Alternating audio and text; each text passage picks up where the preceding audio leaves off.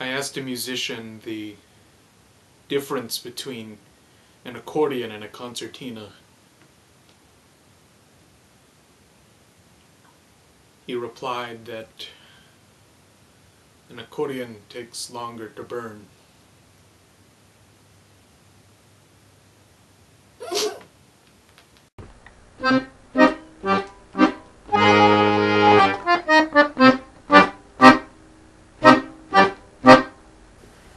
There are many reasons why young people today, at least not many young people today, don't play the accordion.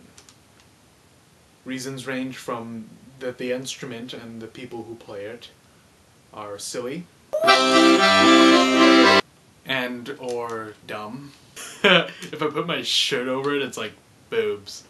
Other reasons are that the instrument is confusing. There are so many buttons. What are you?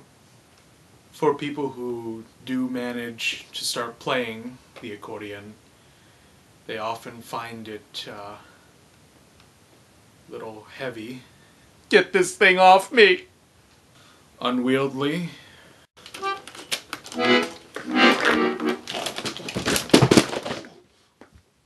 Ow. And frustrating to play. I'll kill it! I swear to God, I'll kill it! What do you want from me? Accordion has since been banished from the face of popular music. In the music world today, accordion players are often the subject of scorn by the general public. You suck! You paid for the ticket! And their fellow musicians. Accordion suck! Accordion suck! Accordion suck! So I guess the question is, why would anyone spend a month trying to learn how to play this thing correctly? I'm really not sure. I picked up the accordion kind of on accident. I was in a production of Sweeney Todd in my high school.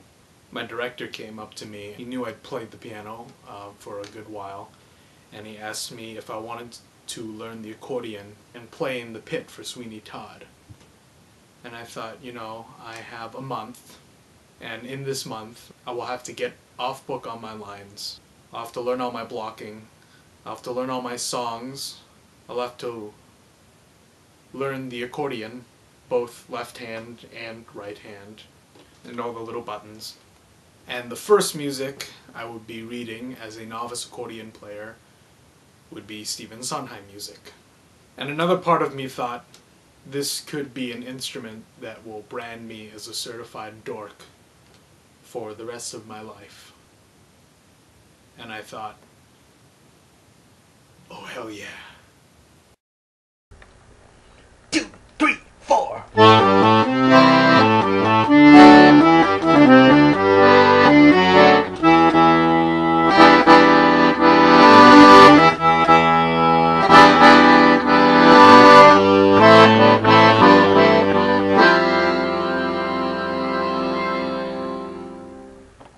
Yeah.